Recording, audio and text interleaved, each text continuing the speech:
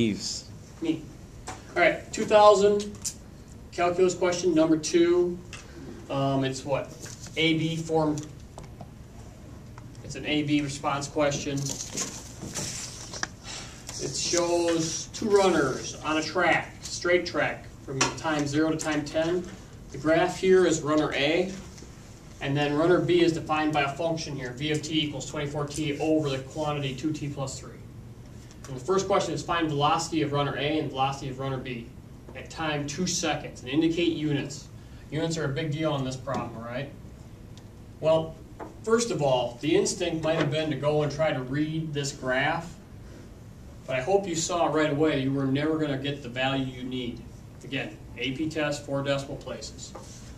But you should have caught what? That this speed is linear, right? He started at 0 time at 0 meters per second, and he ran over 3 seconds to 10 meters per second. So we can find the velocity of runner A simply by doing 10 minus 0 over 3 minus 0 meters, all right, per second, and I get here 72.49 meters per second. If I do this,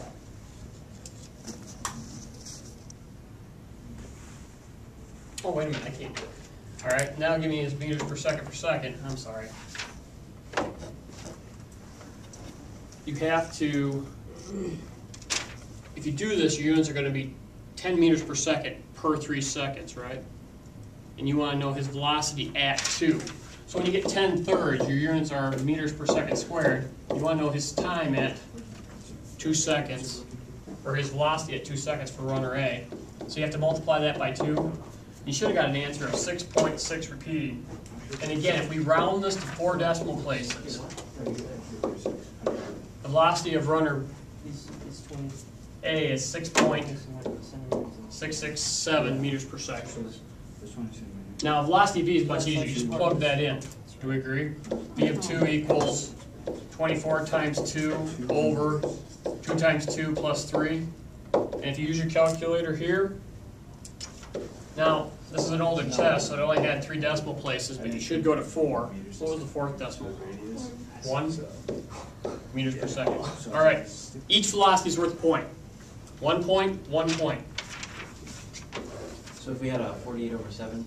That'd be right. Okay. Yep, they'd have to give credit for that. All right, so that's letter A. 2 points there. Hopefully you got them both. All right.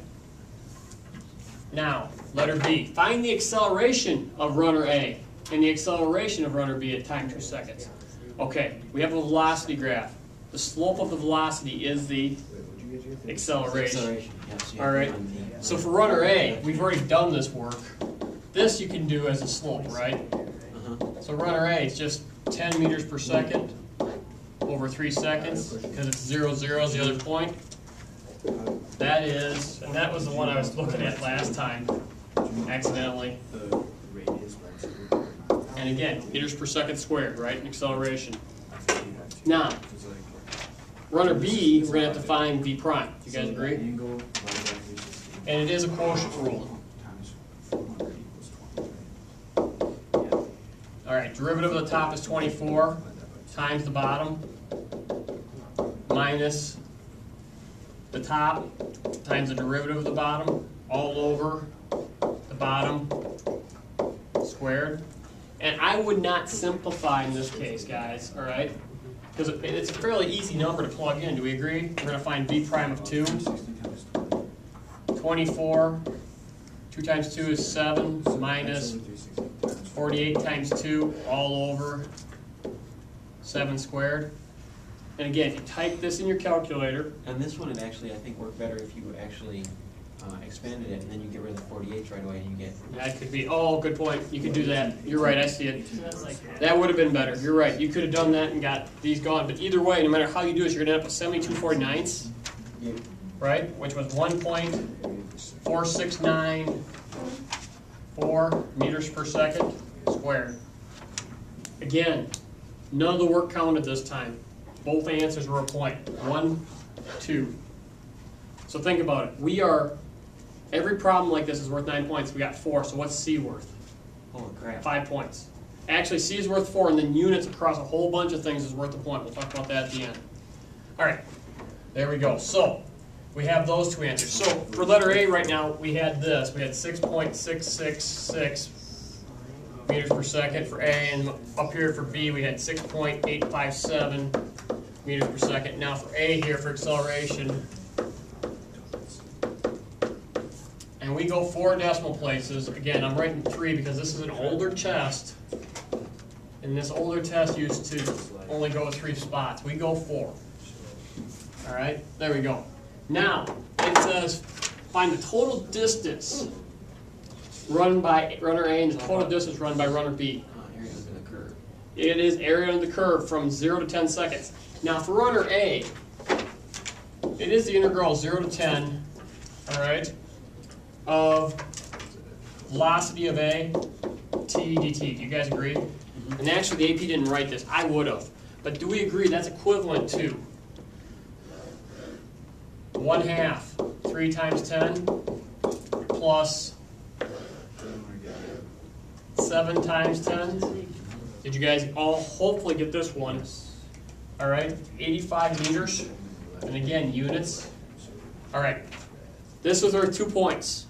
They're looking for these numbers. They're looking for the area. They're not just looking for an answer. They're looking to see that you took the areas, so these 2 numbers is worth a point, this line here, and then 85 meters is worth a point. So if you got those, give yourself points. Now, the integral of B. So we had to write that integral? You had to write this. That was the point. You didn't have to have the integral this time. And again, it's just showing us area under the curve. You had to have that. All right? Now, the next one is 0 to 10. And the velocity of B, I would not waste time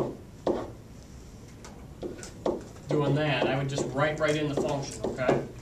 Now again, this is a calculator problem. This is worth a point if you have that integral. Now you type this into your TI. And your TI should just spit out that. 361. Yeah, I think I had a 1. On yours, but again, my answer key up here only has 3. All right, so that's 1 point here and then 1 point for the answer, and I put by TID4, so they know exactly where I got it. Lastly, there's 1 point per units. You have to have all the units in all parts. This one, this one, this one, this one, this one, and this one. If you have all those units on answers for A, B, and C, give yourself a point for the night. All right? Again, not a real hard problem. I think this is one we can handle. All right, Luke, we can shut her down. I'm going to post that. So you